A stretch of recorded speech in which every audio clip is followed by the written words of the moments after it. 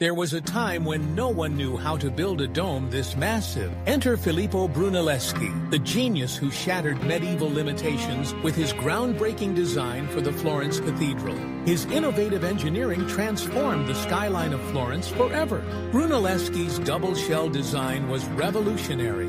It featured an inner and outer dome, creating a lightweight yet sturdy structure. This technique allowed for greater heights and larger spans than ever before. Imagine the thrill of watching it rise, defying gravity and expectations. This dome became a cornerstone of Renaissance architecture, inspiring countless builders and architects for generations. It was not just about aesthetics. It was a leap into the future of construction. The principles established by Brunelleschi laid the groundwork for modern engineering practices. This dome didn't just change a skyline, it changed how we build. It remains a testament to human ingenuity and creativity. Brunelleschi's legacy lives on, reminding us that with vision and innovation, we can defy the odds and create the extraordinary.